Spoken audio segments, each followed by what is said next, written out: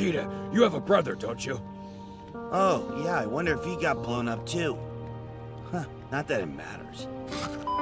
It's easy to forget just how cruel Vegeta was before he met Goku.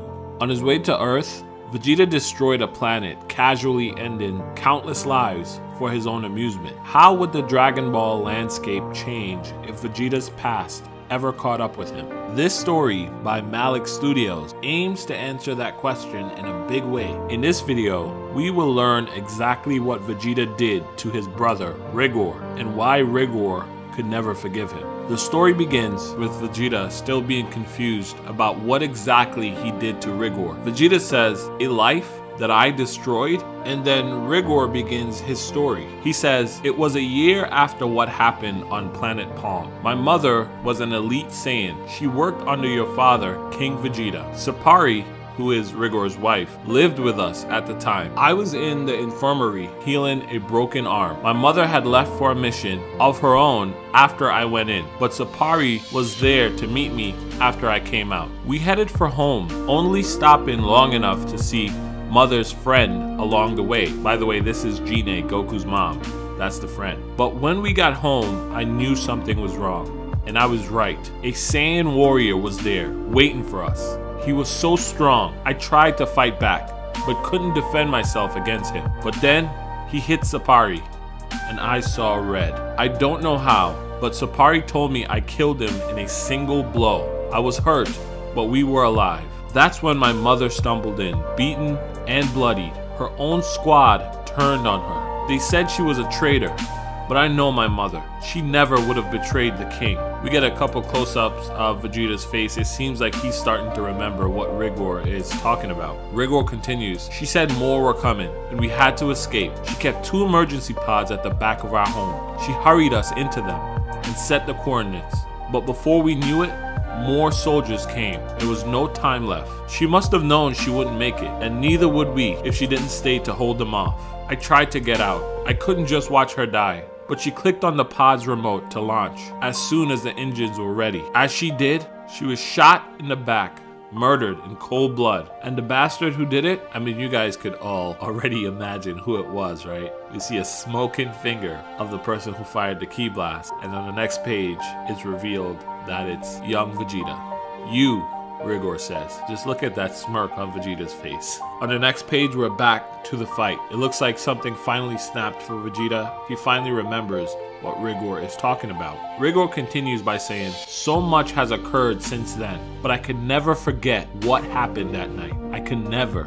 And we see this aura seeping into his eyes and eventually bubbling around his body.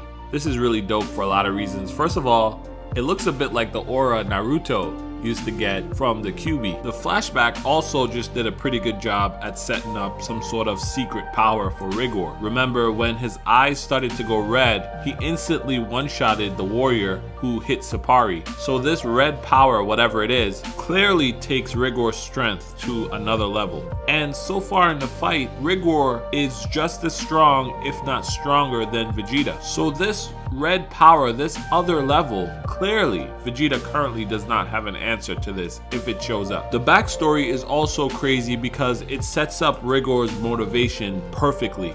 And ultimately, it's probably the reason why this story is one of my favorites, because it raises these questions of morality.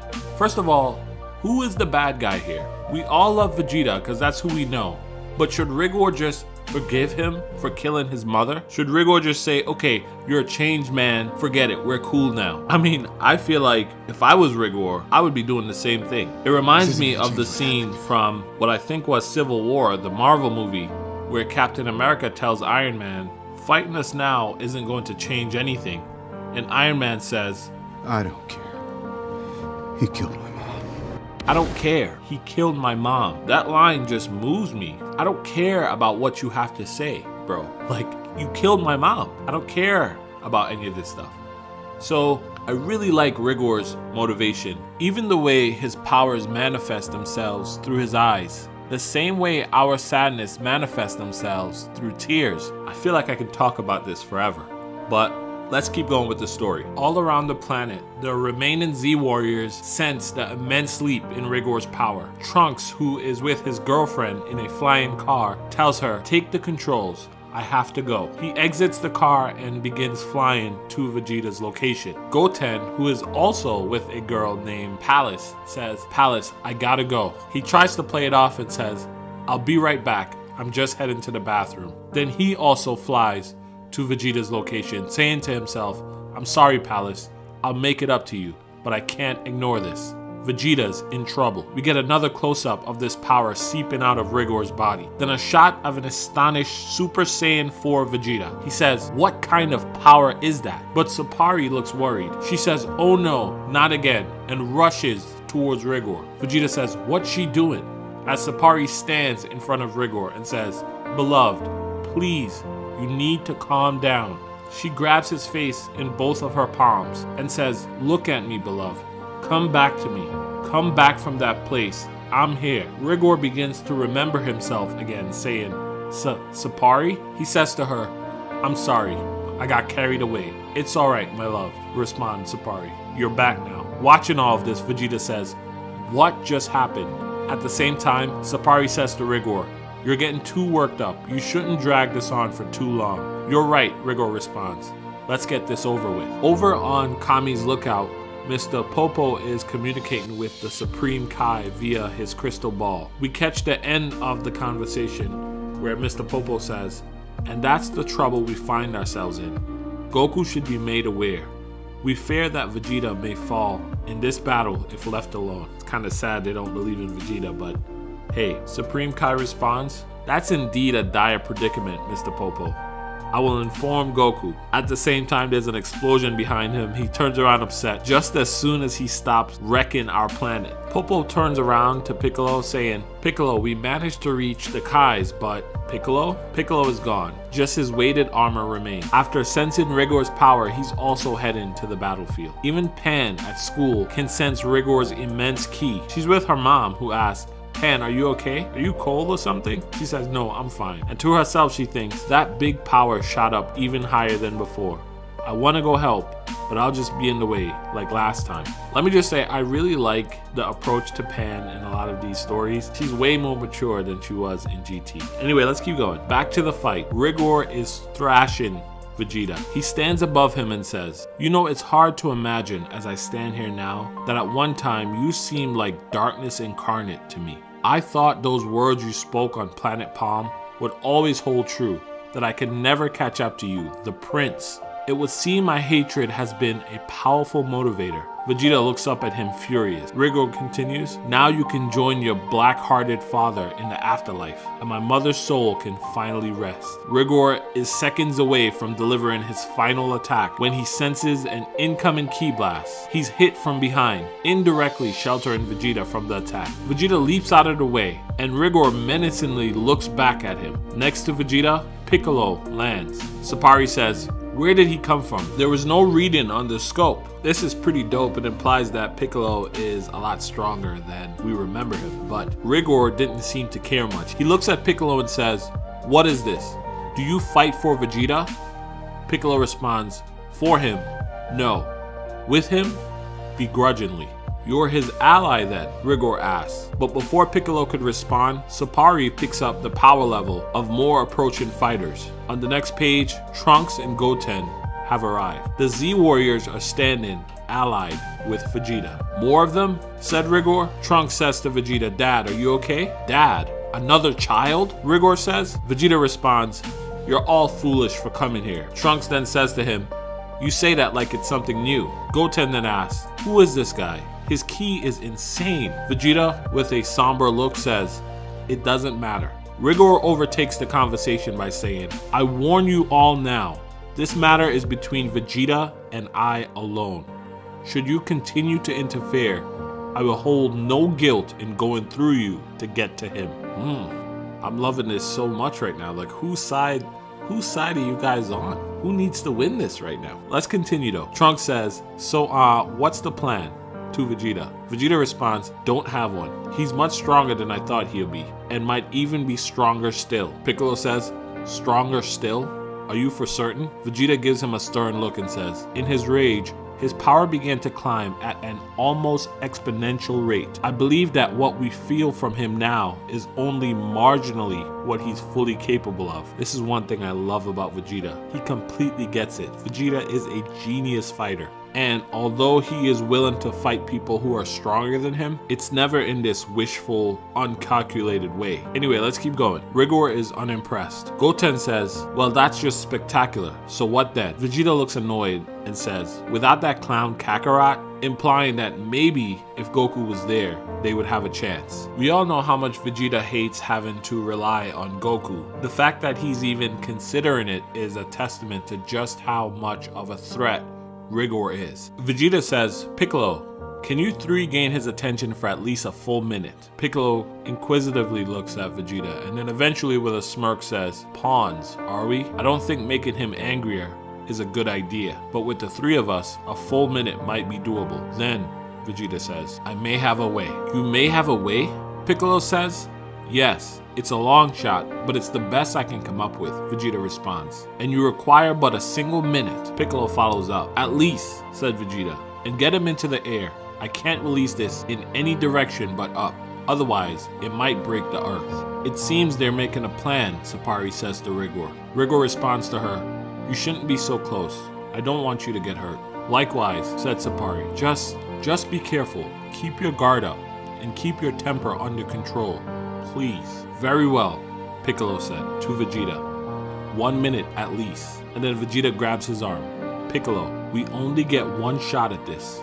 There is no do-over if I miss. Piccolo looks at him and says, in that case, you'd best see to it that your aim is true. Such a dope moment. Very rarely do we see Vegeta respect the Z Warriors, especially someone like Piccolo. And here he's doing it, which again implies that Piccolo isn't just some fodder to him, like he is in Dragon Ball Super. Anyway, Piccolo begins his approach to Rigor. Rigor says to Sapari, get back, Sapari. Piccolo then says to Trunks and Goten, Goten, Trunks, we're going to need the heavy hitter for this one. We all know what that means, right? Trunks and Goten look at each other with a smirk as Piccolo charges Rigor by himself. Attacking alone? Is he insane? Rigor is the one saying this, while Piccolo is saying to himself, this is gonna hurt. He punches Rigor and unflinchingly, Rigor stares at him directly in his eyes. Piccolo follows up with a flurry of attacks, and although Rigor can visually keep up with all of them, he doesn't even bother to dodge. Rigor then clenches his fist and delivers an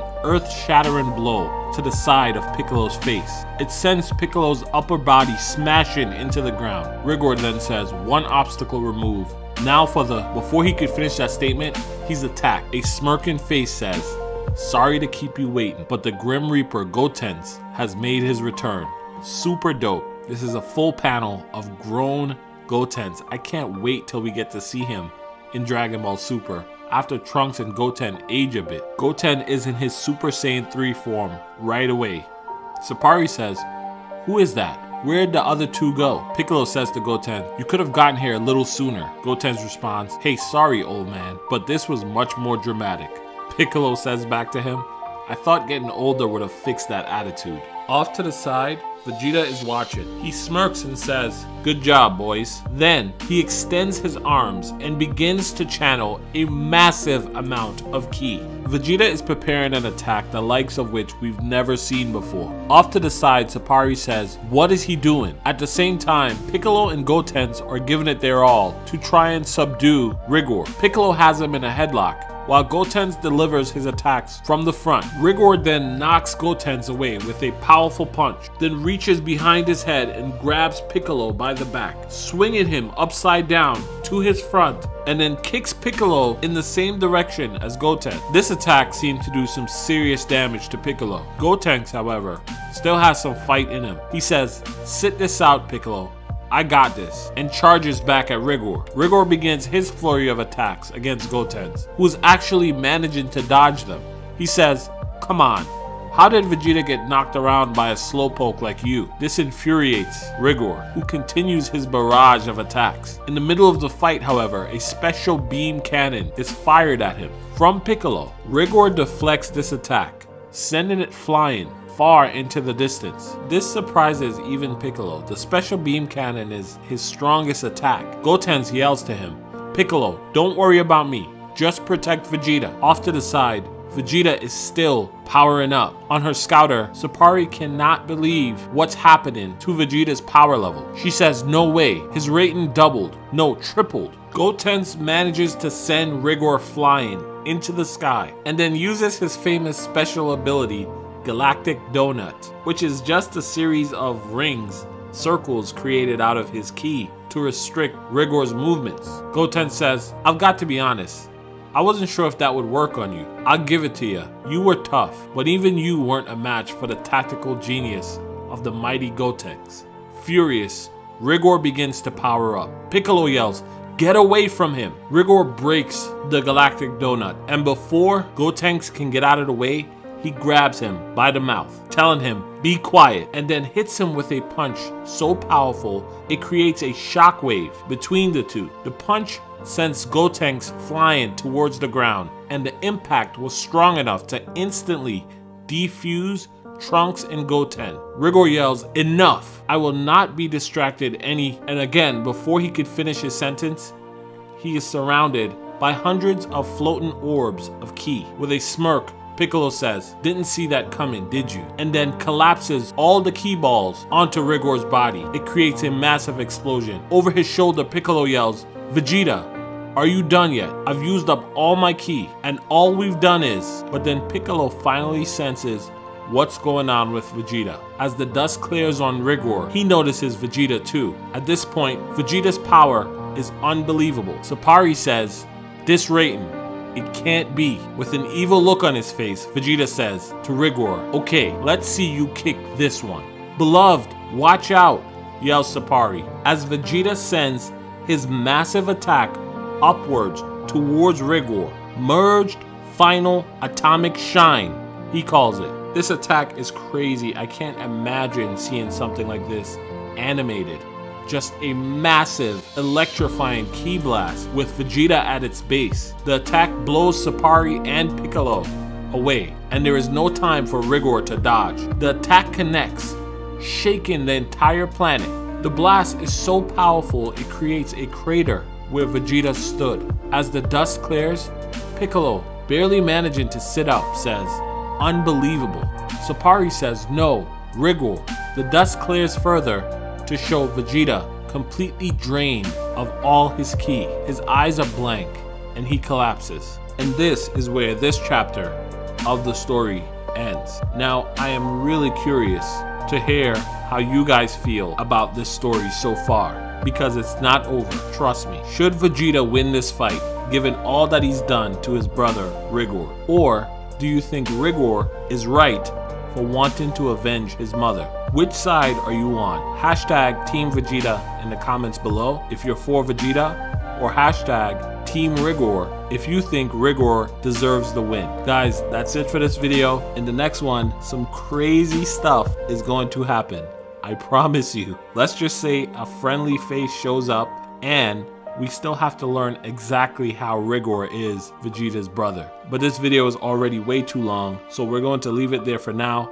Thank you guys for all the support. Be sure to pick up a copy of the Yomoshi book, and Amazon link is in the description. Guys, do me a favor, have yourself a great day.